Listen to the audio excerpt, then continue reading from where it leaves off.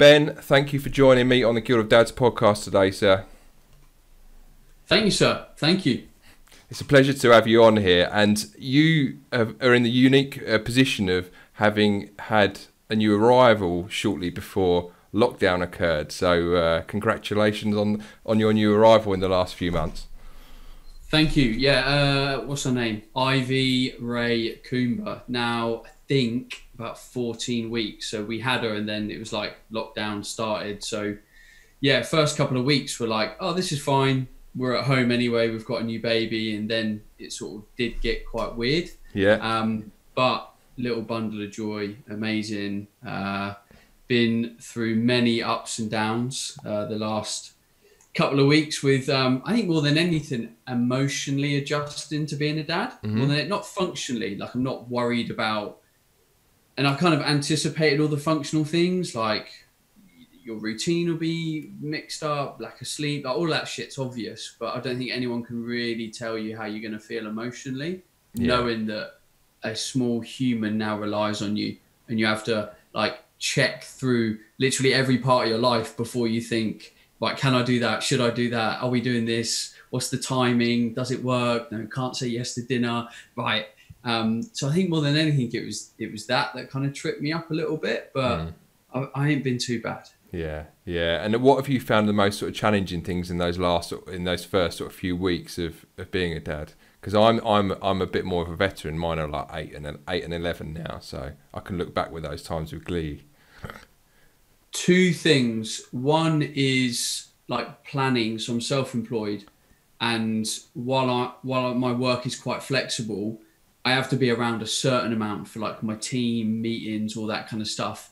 And unfortunately, during lockdown, we had quite a few health challenges with family. I had family member die from COVID, so like funeral. Then other people went into hospital. So like all of these things on top of everything else just made it quite like, damn. And even if I planned to like work 4 hours that day, like that time just sort of evaporated. So I was constantly like, damn, and just sort of juggling that. Oh, I should be there. I should be doing this for that people, like my team. And so that was the other thing. And then the second thing was having a form of meditation, not strict meditation, but something that took your mind off being a dad for half an hour. We can talk about like reading a book. Doesn't really immerse your mind. I've always been a big fan of sport, and you can't play sport thinking about other things. Like you have to play sport or that's it. Otherwise you get basically beaten up or whatever. So I used to play rugby, and I got to like 8 weeks into lockdown and I was like, I just need a mental break, even for half an hour. I just need my mind to go off onto something else. So they're probably the two things that I struggled with the most. And have you found that the meditation has kind of been helping? Were you meditating before, or is it something you've taken up since your daughter was born?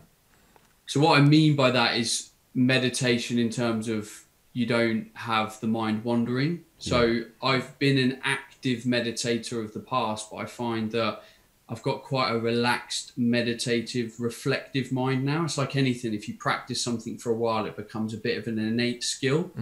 So I'll quite often go for a walk with my daughter in the morning, and I'll just go and in silence, like sometimes she'll sleep, sometimes she won't, like whatever. And I'll just be present with my thoughts. So I don't actively like, right, I'm going to sit down and do 10 minutes meditation, because that doesn't take your mind off something fully. Still allows your mind to wander and explore. But I'm a very reflective person. I like sort of understanding myself and improving myself. I don't think you can be the best version of yourself without doing that, without spending time with your thoughts.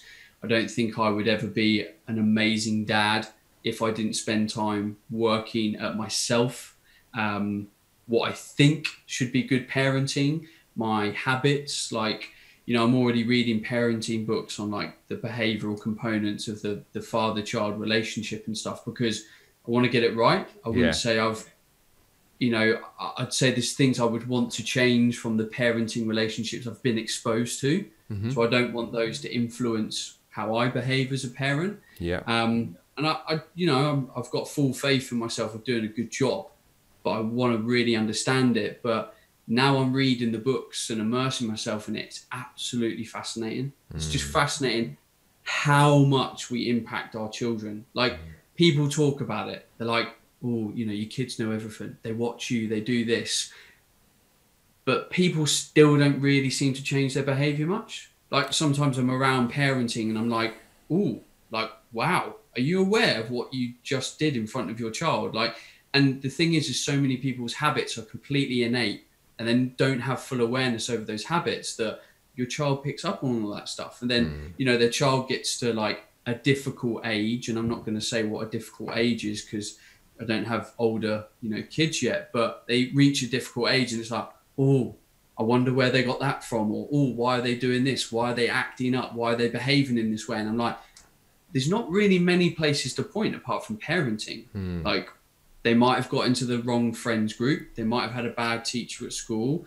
They might have started watching a bad program on Netflix and maybe it's influenced them in some way. Chances are a lot of that stems from parenting. So I am just absolutely fascinated by it. I just think it's an incredible topic. Yeah, you'd really dig the last episode that I did with an American psychologist called Ed Tronick, and also a lady who's a paediatrician called Claudia Gold, and we delved into this very subject. It's called The Power of Discord. They've written a book about it, and they delve into this still face experiment. I don't know whether you've come across that in your reading, which is where for a long time they believed that the interactions between a parent and child were kind of one way. So they did this still face experiment where the mother is kind of interacting with her child and then kind of deliberately makes their face go completely like emotionless, and you watch the baby kind of progressively more agitated and stuff as they're trying to get the mum's attention and stuff and that, and then it progresses to the point where the baby's getting really kind of quite upset, and then mum stops doing the still face and things kind of go back to normal. And they talk about this concept of called mismatch and repair. So through relationships, you know, sometimes there'll be some kind of discord or some kind of disagreement or whatever, but through kind of the repair process, that's how we begin to find meaning through relationships and interactions with kind of one another. But it's something we delve into on this podcast quite a bit, and something I've experienced where quite often our point of reference as to how we behave is our own parents. So, but the problem is it's not until, like you say, as a parent, you start to do this, you start to find yourself thinking, well, my dad used to say that, or my mum used to say that to me. And then you think, actually, that wasn't too great. And it's kind of, you know, it's having that awareness to say, okay, I recognise that this is a learned behaviour of mine. How can I break that chain? Because effectively, you've got an ongoing chain between your grandparents, then to your parents, then to you. How can you kind of break that chain and reset some of those aspects of it? Not in a way to say, oh, my parents were terrible and they whatever, but how can you kind of tweak elements of that? You know what I mean? Going forward. I love that. Lizzie was holding Ivy a couple of weeks ago, and she burst into tears. And literally within about 6 seconds, Ivy just burst into tears as well. Literally mirrored her emotions straight away. And one of the things I'm trying to be very aware of now, you know, being self-employed, being a business owner that has their business online, like I'm literally 95% online, is that when I'm with Ivy, can I 100% be a dad? Like, I'm not floating in between work. And I know we're all sort of aware of this, but, you know, even these interactions with the phone, like if I'm around my phone, if I hold my phone, if I'm taking a photo, Ivy just stares at it. She's fascinated by it. But then it's constantly breaking my interaction with her. It's breaking the emotional connection all the time. This thing's getting in between until someone becomes fully aware of what a mobile phone is and the purpose of that phone in someone's life. Child has no idea what that phone is. Like, why is this object breaking the relationship and the connection between me and my dad? And that must be like really tough as a child. And one of the biggest lessons I learned from a book, amazing book, the book You Wish Your Parents Had Read. Yeah, the Orange Book, yeah. The Orange Book, really good book. And one of the take homes from that is she just said, look, whenever you're like confused or frustrated or anxious or whatever, just stand back and like jump into your child's body. Like, try and understand where they're at. Like, they've just come out of this sack of fluid. Like, they don't really know what's going on. They're nosy, they're explorative, they cry because they're hungry, they cry because they got wind. Like, and every interaction, if you're unsure, just like jump into their body, and it just really kind of takes you back and go, actually, I get why my baby is upset, because she literally has no idea where she is, no idea what's going on, no idea what she's meant to feel, no idea why she's wearing what she's wearing.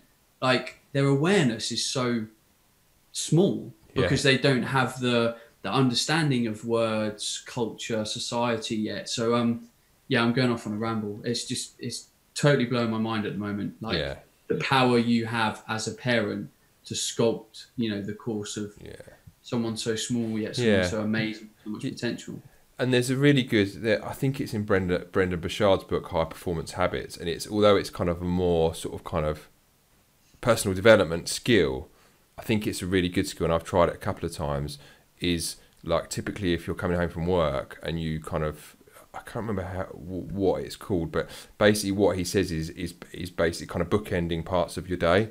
So for instance, when you're coming out of work zone and you're coming into home zone, if you like, you kind of take some time either like on the driveway, if you've got a driveway, just to sort of, as you switch off the engine, kind of just take 30 seconds, a minute to kind of let go of your day, and then get into the homes. How do I want to show up when I turn the keys in the door, open up and that? Because when you set foot in your front door, your kids are like, they just think God has arrived at the front door. And if you're in like, if you've had a crappy day, or, someone's pissed you off or whatever and stuff, you carry that energy home.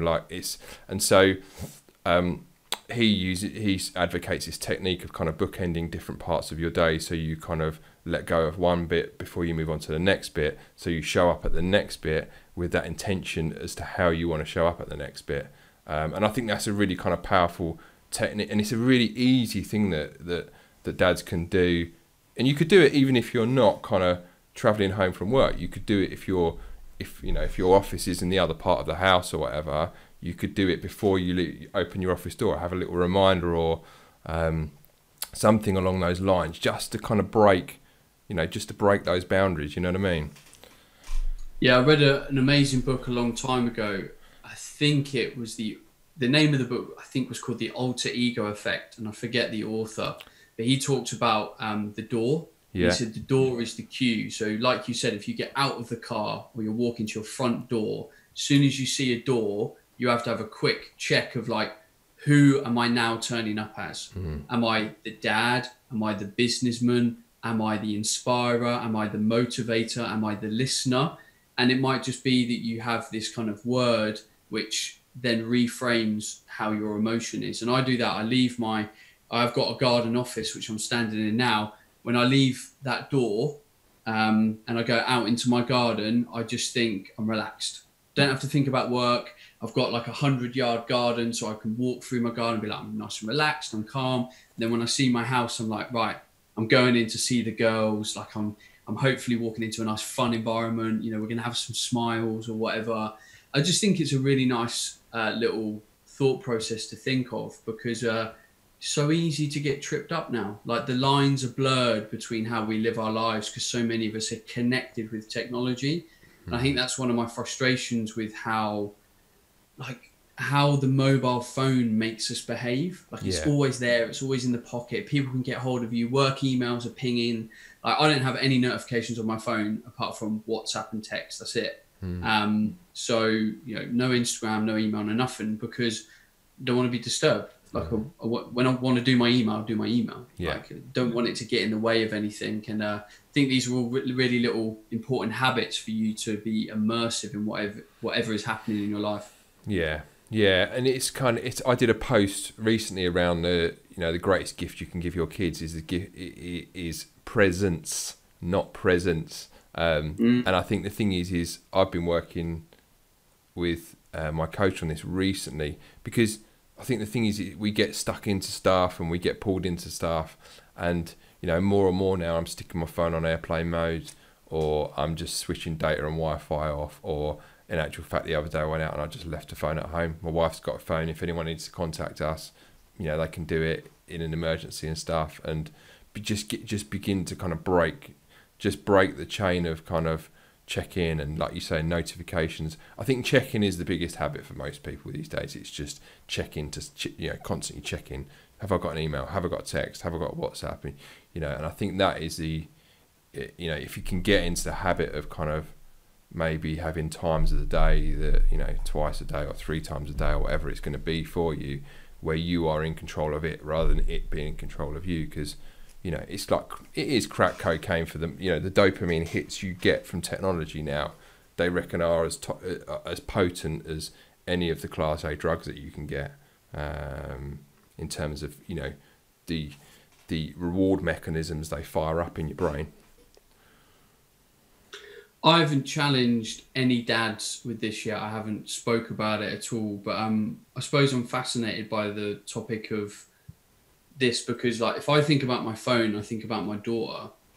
In my opinion, there's not really anything on my phone that's more important than my daughter. Like, she's number one, my wife's number one. So is it an active choice to say, I'm going to look at my phone, it's more interesting than my daughter? Or is it literally just a habit of like checking the phone? Because there's got to be a point where a father, a human, a parent says, I'm checking my phone, I'm in front of my child, this is more important than being with my child. And don't get me wrong, I'm not saying these are hard and fast rules. Like, mobile phones connect us with people, like your grandma's phone in, like all of that kind of stuff, I get it. But when it's becoming more than, like, let's say 20% of our interaction with our kids, surely you've then got to question, like, why these things are getting in the way of your interaction with your kids.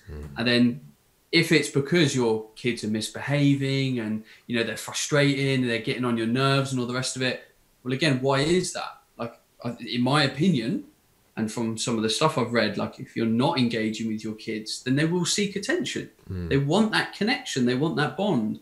And another great thing I learned from what you call the Orange Book is they always talk about, they call it like banking time. So she used this example where you might go down to the beach for a day out with your kids, and a lot of dads, parents, whatever, it's a little bit of a break for them. And that's a totally normal thing, like taking me paper down to the beach, I got my book or, my iPad or whatever.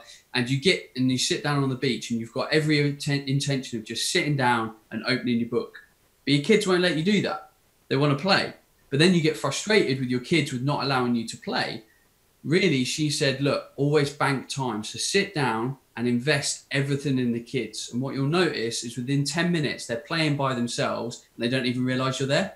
Like, they're building a sandcastle, they're doing whatever, they're chasing crabs. And then you can just sort of sneak away and be like, cool, kids are happy, I'll read my book. And it's because I'm theorizing that a child wants to know that you're there for play. They want support, they want security, they want that connection. And when they know they've got it, their mind then wanders. They go off and do things. And I think that was a nice little lesson from that book about kind of like banking time so that they know that you're there and then you can kind of get on with some of the things that you would like to do as well. That's interesting. I like that concept. And funny enough, I had like an epiphany last year when we were on holiday, because like up until last year was, my kids, they were at an age where, you'd want to be with them in the sea just to keep an eye on them and whatever and stuff and that. And it was really funny. So my wife sat down and she was like, right, Dad, off you go. You're off with the kids now. So I'm like, so I go into the water with the kids and stuff and that. And usually it would be kind of, one would be with me and the other one would be off swimming and whatever and stuff and that. And for the first time, they're kind of like playing together. They start to play together and stuff and whatever in the sea and whatever and that. And they're off. And so I'm like standing here like waist height in the sea. I'm like, right, so I'm surplus to requirements now, am I? So they just like disappear off. And so I was like, so I've never had this before, because they've been toddlers, babies, toddlers and whatever and stuff and that. So, I just sort of laid down, like you do, and you just like look up at the sky sort of thing and whatever, and just chilled out and just like acted like a kid myself for a bit, and then went back to the shore. And my wife said, so the kids are all right? Shouldn't you be watching them? I was like, no, I can see them okay from here. They're fine and whatever. I was like, feel a bit surplus to requirements now. They don't need me anymore. They've just gone off by themselves. And I was like, so I was a bit like, all these years I've been like, wow, it'd be really good when the kids can just go and occupy themselves. And now I'm like, actually, I feel quite sad now they can occupy themselves and they don't need me sort of anymore. So it was a bit of a sad dad moment, that was like. Catch 22 right there. Yeah, wow. Yeah, exactly. And I also just want to say for anyone listening, look, I don't have this all figured out. I'm working this stuff out. My daughter's 14 weeks old, so it's not like I know what happens when kids are 3, 5, 7, 9. I'm just a guy who, I think I'm quite self-aware. I've done quite a lot of work on myself. I coach and help people every day. And that's why hopefully today I'll never speak in a black and white fashion. It's just things that I'm exploring, things that I'm questioning. And if anything, you know, a dad listening to this, hopefully you're questioning it with me. Like I'm exploring this so you can explore it and we can just question our own behaviour ourselves. Yeah, I like that, because I think the thing is there is a point at which people, I think a lot of people feel that there is a point at which they've kind of arrived these days, if you know what I mean. So, well, you know, parenting can't be that difficult. I just do what my parents did. And it's kind of, it's a bit of a fool's kind of folly to get into that kind of mindset of thinking that way. And I'll never forget a family friend. I think he had 7 kids. I think some of them were adopted, some of them not. And Wow. after I'd had my first, after we'd had our first, I remember sitting outside once before, and he said, as a parent, the strongest thing you have is instinct. Trust your instinct is very rarely wrong. And he said, don't stress too much about, you know, learning too much information and stuff about the practicalities of it. A lot of it is kind of instinctual and trusting your instinct. And, you know, and a good example of this is when my youngest was really tiny. At the time it was, oh, you don't need to give them water when it's really hot. They can just have milk and whatever and stuff. They don't need to have any water. And my mother-in-law said, oh, well, we used to just kind of boil water, let it cool down, so when it was really hot they could have a bit of water as well as milk and that, and it never did them any harm. And so you have this kind of, I think a lot of new parents go through this where they're like, oh, well, what should I do? Should I do it the way they're telling me now, or should I do it? And in the end we were just like, what's a bit of water really going to harm her, sort of thing. So she had a little bit of cooled down, you know, sterilised water sort of thing, and she was fine. But it's kind of, it's learning to trust your instincts and your own your gut instincts around these things. I think is the strongest skill you can cultivate as a new parent, rather than trying to second guess yourself. You know what I mean? Because sometimes people get like analysis by paralysis, I think, on particularly new parents, I think. It's probably the problem we have now being a new parent, is that you're in that conflict of, you've got your parents on one side who are giving you advice of what they did. Then you've got grandparents as well. But then you've got the internet. And the internet is a big place with a lot of opinion, a lot of experts. And then you've got in the middle, like your NCT group that you join and like all that kind of stuff. And I was amazed when I heard the statistics of how many people actually do things like NCT and hypnobirth, and it's such a small percentage. Whereas in my circle of like friends, like it was completely the norm. Like everyone was like, yeah, NCT group. So it's definitely, in just from what I've observed, I don't know the statistics, it generally seems like a bit more of a middle class thing, like an NCT group. Upper class, it's like, well, I'll just, you know, get a nanny or whatever. And then maybe like it just seemed like the lower income class bracket, it wasn't that common. And we were talking to some of the midwives and they were like, oh yeah, 95% of people that turn up for their baby have no idea what they're doing. Like they're in a panic, they're breathing, they're on their back. Like, and I just think so when you talk about intuition, when there's all these people out there that are just not even thinking about it, like it will just happen. Don't get me wrong, that's fine, because loads of parents, loads of babies are fine and most people grow up. But I suppose what we're now looking at and what your podcast is about is like, we don't want to be like 70% effective as a parent. Yeah. We're trying to be 80%, 90%. We want our kids to be really intelligent, really compassionate, really kind, add to the world, be lovely to be around. Like you want to be the parents where your friends and family go, oh, your kids are lovely. Like they're so nice to be around. Like, you know, no one really wants like the troubled kid or whatever. So while kids will be all right, like they'll survive, like they'll grow up okay. What we're now asking ourselves is, well, we want more than okay.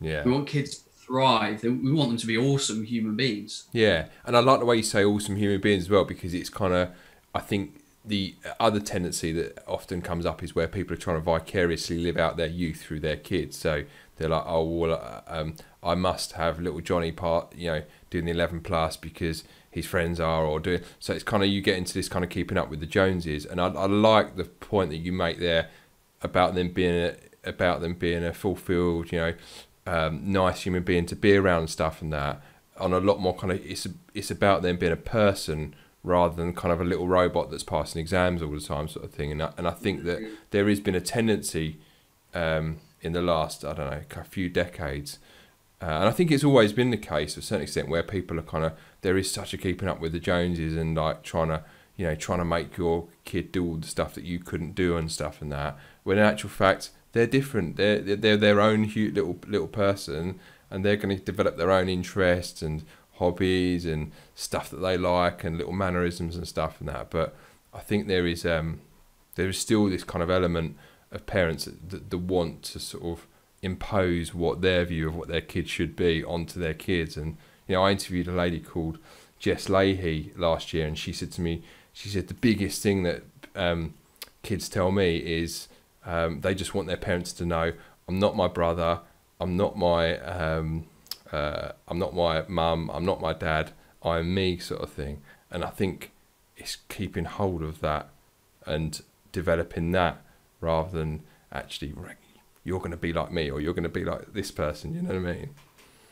It's fascinating. I had a similar conversation, I'm not sure where it was, I think it was on my podcast. We were talking about identity and how so young in a child's life we're trying to force upon them or make them think about what their identity should or could be. I think it might have actually been in the book, and she was talking about, how often when you're younger do your grandparents go, so little Johnny, what do you want to be when you grow up? And little Johnny's like 9. And while that's a fun conversation, sometimes there's actually purpose behind it. They almost want to influence their decision. Well, your dad was in the military, or your dad went in the police, and look at your dad, he's got medals and all the rest of it. And then they try and reinforce that career path and that identity.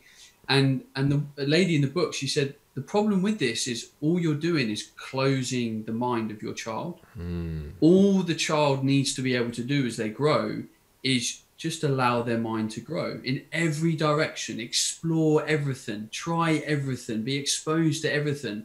But as soon as the parent starts to say, oh, that's not a very good job, and that's not a very good character trait, and that person's not very nice, that child then does just become a version of the parent, because we've subliminally over time just influenced their identity, because we generally think that our identity is the best. Why wouldn't you? It's only natural. Like, you will think you are the best human in the world. And that's why I think the journey of self-development before you become a parent is a great way to obviously go about it. Not everyone has that luxury. Like, I get it. But like, as soon as you have that epiphany as a parent, I think you've got to go on that journey, because you will start to build that impression into your child very, very, very quickly. And one of the things I'm aware of at the moment is me and my wife are quite fun, quite relaxed, quite open-minded characters, and we tease each other a bit, like me and the wife, like we take the piss, like, we in family take the piss. And I kind of wonder how that resonates with someone who doesn't understand what that is. So like, even with my child now, Ivy, I'm like, oh, are you being silly? Are you smart? Are you being funny? Are you smelly? Like, all these words, like, at what point do they catch on to what silly means and smelly, and what impression does that leave on them? I don't have the answer. I'm just running through all this stuff at the moment. And at the moment, it's probably okay, because she has no idea what I'm saying. It's literally just words, it's tone. And hopefully she sees it as positive, because I'm being positive, I'm smiling. But then if someone uses that terminology and they're not smiling, then what do they associate with that word and stuff? Anyway, oh man, there's a lot of rabbit holes here. Yeah. It's and it comes back to and again, I discussed this in my last episode. It's how they begin to kind of make meaning of the meaning of words and the meaning of social interactions and stuff. And I think that one of the things that kind of is a kind of little bit of from the left field on this with kind of face masks at the minute. You know, so much of what we do is through facial interaction, you know. So you imagine, like, half of my face, you can't see this if you're listening, but you will do on the YouTube video, half of my face has been covered. It completely changes the conversation that we're having, because all you can see is my eyes. If I do that, then you can see you can see the smile, you can see the way my lips are moving, you know. And I think that we had a really interesting I noticed something when I went shopping the other day, in that a lot of the shops where the staff had face masks on, you could just see the eyes, and it was kind of slightly intimidating, and you didn't kind of you didn't know what their mood was, and you couldn't kind of get a gauge of it. And then we walked into one shop to get my wife's watch strap adjusted, and the girl in there, she had a face mask on, but she was very charismatic, so a lot of hand movements, you know. She was kind of quite bubbly, so she was kind of bouncing around sort of thing and stuff. And that kind of body language and stuff, it kind of counteracted the fact that you couldn't see half of her face, and it kind of made up for it.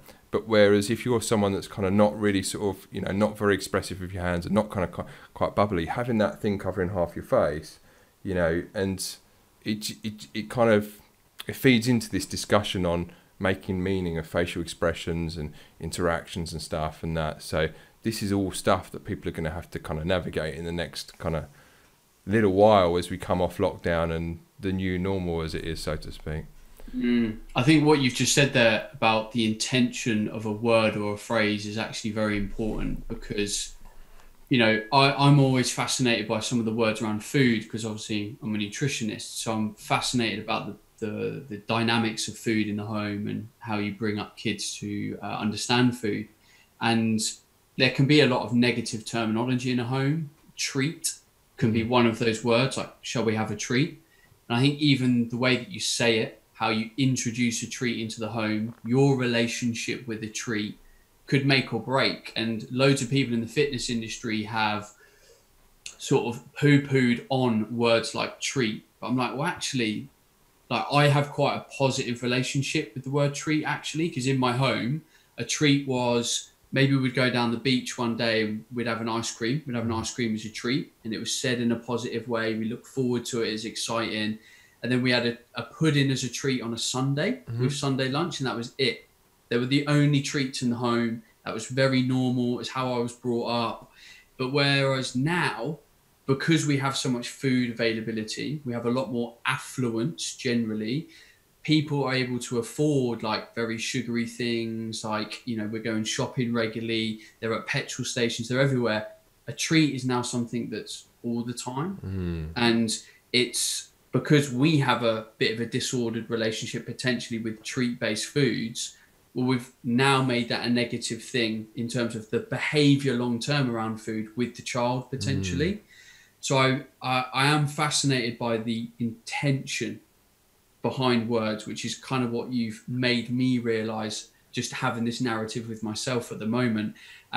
Because, you know, so many of the things we do could be negative or positive, but it's how we go about them, how we communicate them, the actual meaning behind what we do. Yeah. It's interesting. It's a discussion where you could just go on for like hours and hours and hours talking about the meaning behind it. I want people to know there's no perfect answer. Like, honestly, I'm not trying to force an impression. I'm just having a really nice open dialogue with you to say, look, this is kind of what I think. This is kind of what I'm exploring. This is, you know, and you take from it what you want. Like, there's nothing worse, as you know, than people being overly overt or impressionable with their opinion of you as a parent, like, because you just want to say fuck off in all frankness. So I just want to reassure people that I'm not trying to be you know, overtly opinionated or my way is the right way. I'm still working all of this stuff out myself. And trust me, you will never work it all out. Like, it is part of the journey. It is going to be a long sort of journey. And just when you think you've kind of figured it out a bit. And one of the things that I find quite funny, it's funny because it just underlines how stupid parents can be at some stage, is when as they go through the kind of age brackets, and in your mind's eye, you're like, hang on a minute. We do this with bedtime. So like bedtimes, you'll sort of think, oh, well, why is my 8-year-old not going to bed at 7? And then you suddenly think, wait a minute, she's not like 4, she's not like 5 or 6 anymore, she's 8. And then hang on a minute, that's why she's not going to, she's getting older. So, and you just like, and her life has sort of not passed you by, but you get stuck in a set of circumstances as to how you're approaching bedtime, and then you realise actually this is an ever evolving thing that you've got to adjust to, and then tweak it as it's going on, sort of thing. And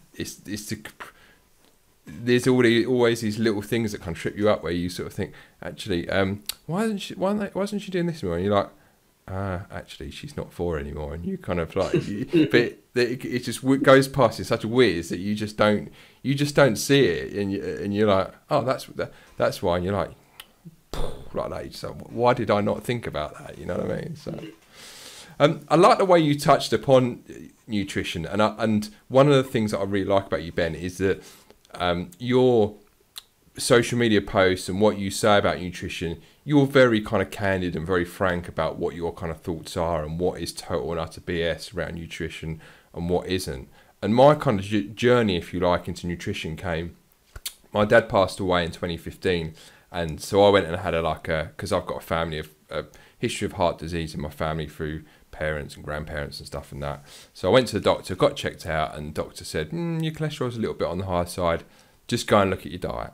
And I didn't really think anything more of it, and so you start Googling, as most people do, and then I sort of got into sort of looking at in the relationship of inflammation and all this kind of stuff, and I ended up reading a book called The Primal Blueprint by Mark Sissons, and that was kind of my sort of first step into really thinking any more about nutrition than the average person. And so I did that for a bit, and it was okay. It's a variation on kind of primal, so it's quite restrictive. And I did it for a period of time, and I sort of kind of came off it. But the bottom line is I paying a bit more attention to it, I think, was a good thing, because you begin to get kind of curious and look into different things and stuff. And I gradually put sort of carbs back in a bit more and stuff. And I did have good, I had good results on it. But the thing was I was eating less processed food, a lot more vegetables, and there is kind of common denominators in it. And I just wonder what your kind of thoughts are on where we're at in terms of kind of fad diets and the basics of kind of sort of healthy eating and stuff and that, because everyone has their own reasons. Mine was probably longevity, stroke, not wanting chronic disease to carry on, and you know what I mean? So generally, I think we overcomplicate nutrition, and also the industry overcomplicates nutrition. There's a lot of people out there with a lot of opinions, a lot of hypotheses, a lot of different diet books, and that does make it confusing, because everyone is almost presenting themselves as an expert. Mm-hmm. To the average guy and girl, even a blogger who's speaking with authority might feel like they're an expert, and really they're not. So we need to know where is credible information, like what is actually scientifically proven, like time and time again. There's websites that I constantly reference to people, like examine.com, for example. So if you wanted to look at something like cholesterol, you could go to examine.com, completely impartial. It brings together all the research in the scientific world around nutrition and supplementation, and it writes unbiased, like, this is what would happen if your cholesterol was high, like, da, da, da. So knowing those sources of information is really important. If you're ever in trouble with nutrition, like, just strip it right back to basics. Like, just ask yourself, what do I think humans are designed to eat? Well, probably fairly natural food. So what is natural food? Fruits, vegetables, lean meats, potatoes, oats, all that kind of stuff. Should I maybe consume alcohol that often? Probably not. Like, you should probably have some in your diet, that's fine. But, don't have too much. Like processed food, do I think I should have it too much? Well, probably not. If I have it now and again, will it become a problem? Nah, probably not. Should I get a takeaway 3 nights a week? Might be hard to stick to my weight if I have a takeaway 3 times a week, because takeaways are generally very calorific. So I might just have a takeaway like once a week at the weekend. And once you start actually asking these questions of yourself, just being very critical, very open, can make it a lot easier. Like, then we know that calories are king when it comes to fat loss. Like if you're overweight, you eat too much. So what's a simple way that we could maybe reduce what you're eating? And it might be something really simple, like you've got into a bit of a habit that in your work van, you have a packet of biscuits sitting there. And every time you have a cup of tea, you always grab a couple of biscuits. It's probably not a great habit to maintain healthy weight. So maybe it might just be as simple as don't buy the biscuits. Habits might go a lot deeper than that. But sometimes it's just a case of really just standing back, opening up your kind of, nutrition eyes, look at all of your habits, dissect them. And then nutrition is actually really simple. Like, as a parent, you don't have to get overly complicated. Like great nutritious meals are things like spaghetti bolognese, shepherd's pies, like stews and stuff. Like none of it's complicated. All the classics still work. It's just maybe some treats are in the house too much. Maybe we're a little bit lazy with some of the food prep. So we're kind of like, I'll just microwave this and I'll just do that. And I'll try and tie the kids over by giving them a couple of biscuits so they don't argue while I'm cooking dinner. And then that comes down to organization. Yeah. I had a chat with an amazing human the other day. She was a mum, like busy, full-time job, 2 kids. And she was like really struggling with nutrition. Like we're all over the place, like we eat badly. And I was like, do you sit down once a week and make a food shopping list with your kids and involve the kids? Like, what do you want this week? What shall I cook? Blah, blah, blah. And she's like, no, I just literally run into the shops every couple of days and grab some stuff. And I'm like, I'd be honest, I think your nutrition with your kids and yourself would vastly improve if you just planned what you were going to eat. And on our fridge door, we have Monday what we're having for dinner, Tuesday what we're having for dinner. We write it together. We do the food order. Then we write a load of lunches that we're going to get. We don't fix the lunches because you kind of, if you're working from home, you kind of want to eat with a bit more flexibility. And sometimes just planning it is half the battle. Like, and getting out of those habits where you've let all the planning slip. Things, and it always happens when things get busy or you go on holiday. You come back from holiday and everything's just a bit manic. You go to the M&S on the way home from the airport and just grab enough for like 24 hours. I'm just going to get my coat at this point, and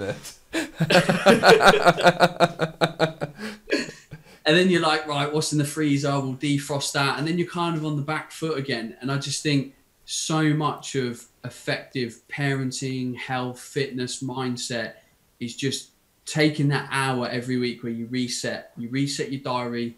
You get the food shop organised, you get the kids' diary organised. Like, if you've got all of that stuff nailed, and then you've given responsibility, I'll do this, you do that, like whatever, then it just like, it can be so seamless. Yeah. And I think the thing is it becomes, people think of it as a difficult thing to do. Like my wife, she does that. She has like a list of stuff on the, a whiteboard in the kitchen, and like is mega organised on what we're eating, when we're eating it and stuff and that. And yeah, it's interesting how just doing sort of simple things can actually kind of yield some really kind of good results. And I remember watching a program before where there was a child, I think it was an autistic child actually, and they changed her diet kind of radically, and they were like, she's not going to eat peppers chopped up in a bowl. She's just not.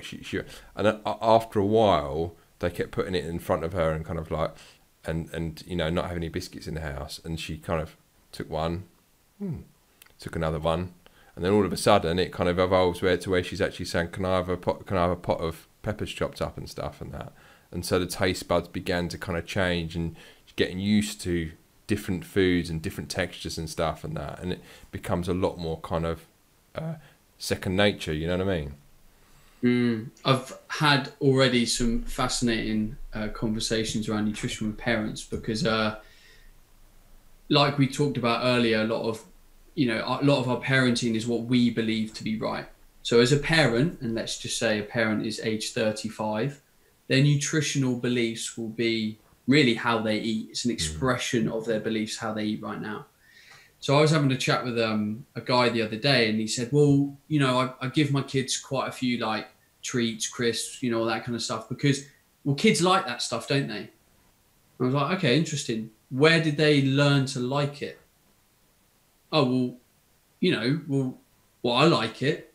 And so I started buying it, and it was in the cupboards, and I was like, So they like it because you like it because you gave it to them. Oh yeah, I suppose so. But you know, that's just what kids eat, isn't it? I was like, well, do they just eat that?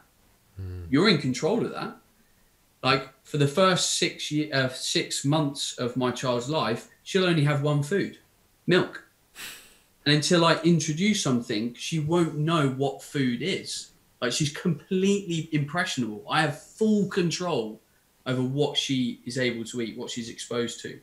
So actually, a child picks up everything food-wise in the early days from their parents because they control it in the environment. Now, don't get me wrong, when they get a bit older and they start to see grandparents, go to a kid's party, all of that kind of stuff changes. So I'm really aware now as a parent, and I'm having quite a lot of conversations of like, what happens before that happens? Like, what foundation do you set up? Like if you're going out for a day out with your kids and you just grab some Farley's Rusk or you just grab something, what is your view of nutrition then? What impression are you then giving to your child that nutrition is just something that you grab? Oh, we're busy, so we just eat out of packets. Yeah. Is that good enough? Like you're able to decide on what that opinion is. I'm not saying I'm right or wrong, but if we think nutrition is important in the health of the human body, we have to plan that. You can't leave that stuff to chance, in my opinion.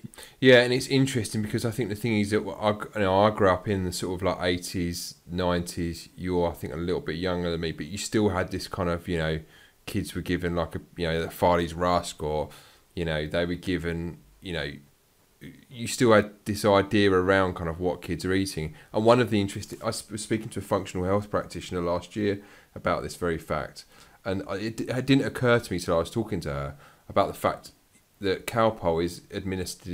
You know, you get the paracetamol hit, but it's administered in a nice little sugar hit as well.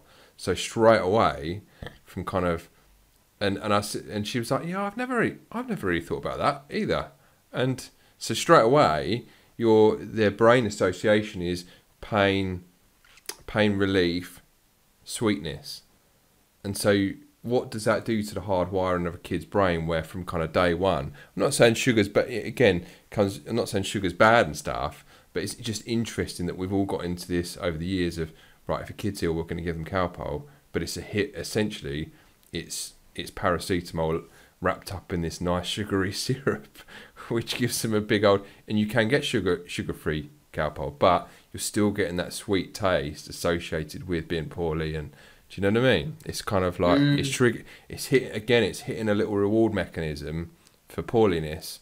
And I don't know, maybe I'm overanalyzing it, but to me that seems kind of a bit counterintuitive to what we're trying to do here. You know what I mean? Yeah, I suppose we know that from a young age, a sweet taste is quite a palatable taste. It's one that a child knows. So like breast milk, it's got a slightly sweet taste to it. It's not overtly sweet, but it's slightly sweet. It's kind of similar to cow's milk, really, but I wouldn't say it's quite as strong as cow's milk. So right from an early age, they kind of know that. But then as they get older and we give them foods that have been manufactured by companies, that sweet taste gets stronger and stronger and stronger. And if you actually look at how a lot of children eat, sweetness is one of the only centers of the tongue in terms of taste that is stimulated all day.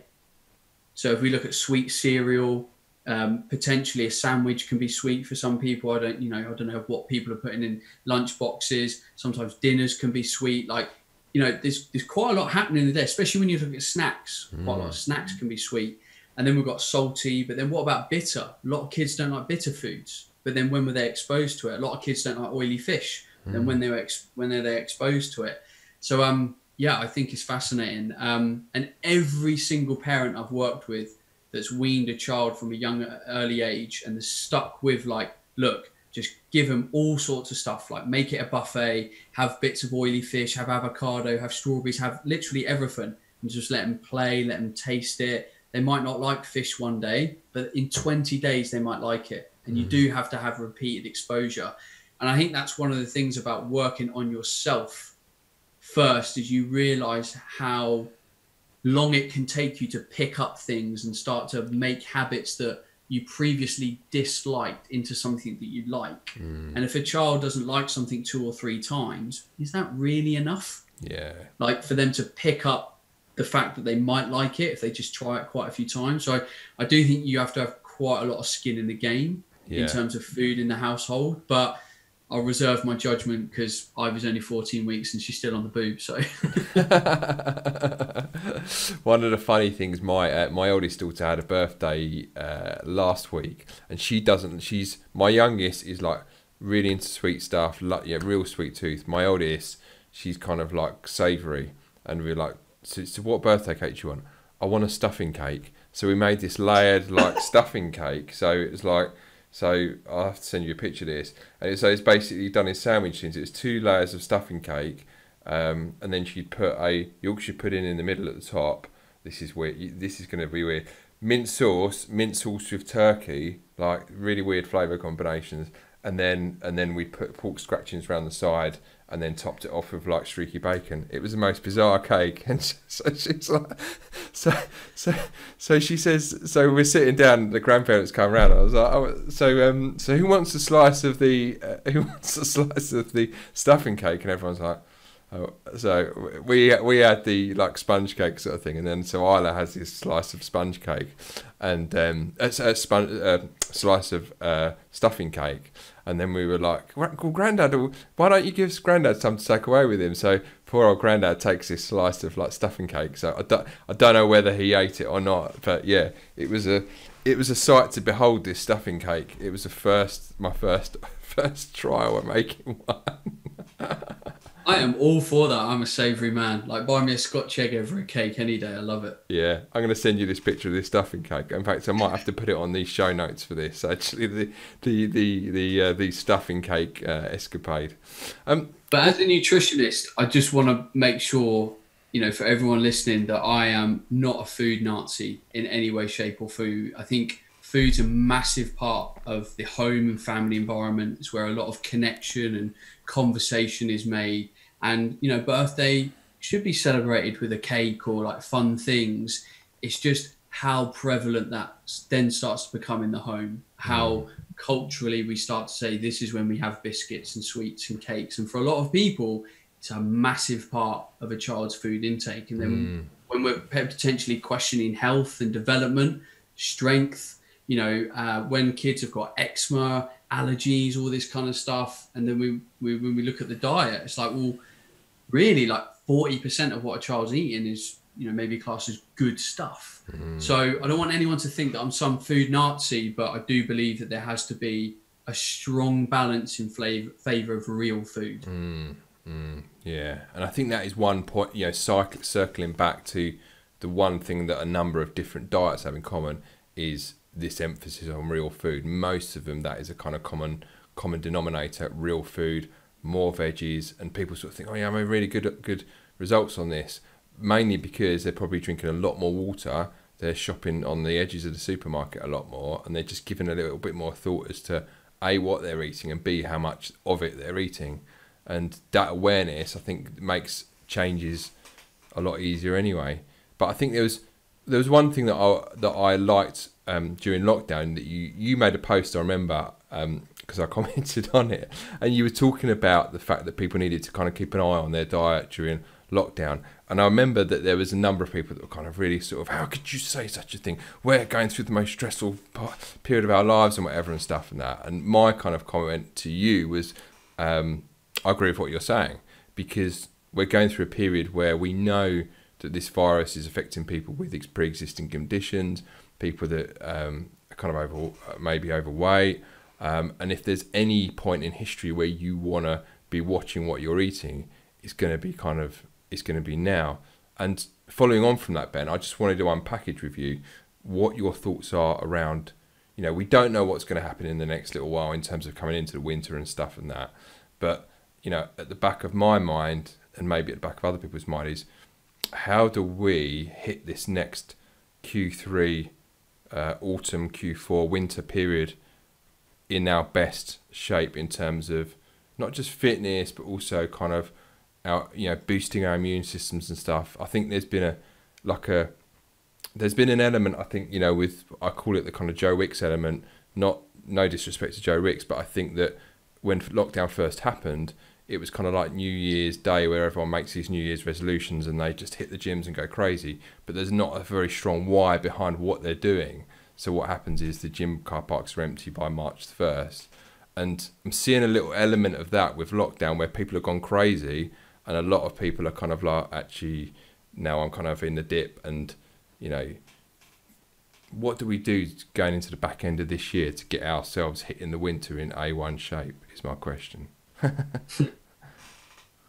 I would say it's what we all know we should be doing. Yeah. Like, there's no magic answer. The problem is people have had sort of their motivation knocked, their inspiration knocked. Like, and don't get me wrong, some people have been through it like in a rough way, like you know, homeschooling kids, working from home, trying to keep a busy job, like all of that stuff puts a lot of stress. But as soon as you know that you are in control, that you can make a plan and you can make progress, all I would say is say, right, tomorrow I'm just going to turn a new leaf of the book. Let's not live in the wake of lockdown. Let's not think I should have done this and, you know, whatever. Just sit down and say, right, tomorrow's Monday and this is how I want to turn up to Monday. I'm going to go for a brisk walk in the morning. I'm going to prepare my breakfast. I'm going to get my lunch sorted. I'm going to plan my time with the kids, like whatever. Like, you are in control of the day.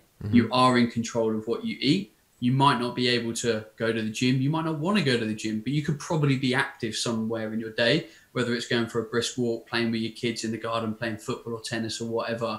So I think, you know, quite often people get really bogged down with what's happened in the past, and they'll come to a coach. People will speak to me and they're like, Ben, I need some motivation. And I'm like, why is that? Oh, well, this happens and that's happened. I was like, forget that. How do you want to turn up to tomorrow? Oh, well, there's your plan. Go write it down. Go commit to it. Go do it. Yeah. So keep it simple and consistency being the name of the game. So rather than, I guess, go off and try and do stupid stuff that you can't do, build up slowly, get consistent, get the easy wins under your belt. You know, even if it's a case of walking 30, 45 minutes a day to begin with every day, just say 30 days. That's going to be my goal for the next 30 days. Right, I've done that. You know, what can be my next goal? Would I, you know, do I go a little bit further?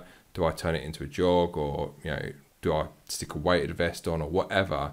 But just keep things moving forward and build those. You know, we talked about habits earlier on in the conversation, and, you know, those morning habits, morning routines, winning the day. Definitely. Most people, when they want to diet or they want to change, they'll flip open some book that they've got, you know, whether it's Joe Wicks or whatever, and then right, tomorrow I'm starting this plan. And the problem is that plan is go to the gym 4 days a week, eat this, do that. And it's extreme. It's always extreme because it's like an idealistic plan. So, you know, sometimes I'll ask the question to my clients, what could you do tomorrow that would take you one step closer to your goal? And the great thing about changing a habit is it usually leads to other positive habit changes. So one thing I like to talk about is breakfast, because actually quite often if you get breakfast right, it then makes you think about lunch because you've engaged in the habit. So I might say to someone, what do you do for breakfast? Oh, I usually don't have time, you know, quite often snooze through my alarm, like running out the door with a bit of toast in my mouth kind of scenario. I'm like, well, what would happen if you set your alarm and committed to the fact that you wanted to get up and make yourself a proper breakfast? Oh, yeah, I could do that. Actually, I want to do that. And actually, by default, while they're making breakfast, they prepare lunch. And because they're preparing lunch, they probably fill up a 2-litre bottle of water. And then all of a sudden, just these other habits start to slip in just by committing to doing the first habit properly.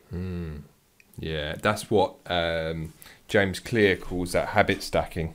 I think it's called, the term he uses. But yeah, I know what you mean, because, like, funny enough, I can relate to that, because and this is going back to the new parents thing, I used to skip breakfast, and then when my first was like really young, I was feeling wasted all the time because I was going effectively fasted through to dinner on the previous day through till lunch the next day. But obviously being a new parent takes a massive amount out of you mentally, like you've just said today. And so I was like, I've always kind of skipped breakfast and stuff. I'm going to eat breakfast. And I felt 10 times better just for eating breakfast. And there's you know, I remember talking to Dan Fallon about this recently, and you know, on the subject of intermittent fasting, and he made the point that, you know, it's not for everyone, and particularly with busy parents, if you're rushing around doing stuff and that, you might need, you know, what might be good for one person is not always good for you. So you might need to make sure you do have a good breakfast every day to get something in your fuel tank. Other people might not, you know, have the demands that they need to do that first thing, but it's finding out kind of what works for you, isn't it, sort of thing. Yeah, just so you know, I need to go in 5 minutes. I need to be out the door soon to a cricket match. Don't wanna miss my meditation, eh? So with things like intermittent fasting, we've got to remember it's a stress on the body, and being a new parent is a stress. So I always say to people, look, if you're not in a good place, don't do something nutritionally or training wise that is stressful. It's like being a new dad and committing to running a marathon. It's probably a pretty bad move. That's going to be a lot of added stress, both physically and mentally. So, you know, when I became a dad, I cleared the diary, no commitments. I was like, look, for the first 3 months, I'm just being a dad, like that's it. And then when I'm ready, I'll re-engage with that stuff.